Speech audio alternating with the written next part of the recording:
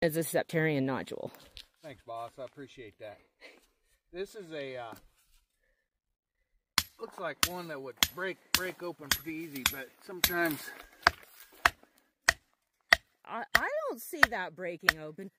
I see it is though. Is it? Okay. Yeah, come in closer. You can see the crack starting to open. Oh up. yeah.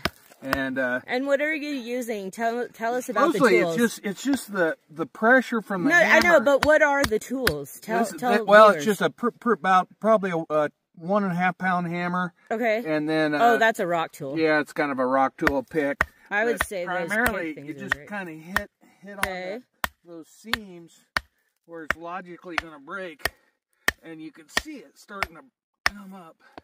Now, what if somebody's in the field and sees a concretion and they're like, ooh, I wonder what's inside, but there isn't a seam? Oh, wait, hold on. Let's see what's inside. Oftentimes, if you hit it hard enough, it'll start to create a crack. Oh, that's awesome. Here we go. All right, here we go. Da-da-da-da. Whoa. Oh, wow. Okay, I'm going to zoom in. Ooh, I like ooh. So I was telling viewers on the way down that I don't think you have. Oh, ooh, let's look at that crystal. Opened anything up, it didn't have crystals in it. Ooh, so pretty. Oh my gosh. Okay, I'll have to look at those later. Yep. Oh, wow. And there's actually, looks like some really intact ones in there. Probably want to be careful with. But some bigger crystals. Oh, sweet.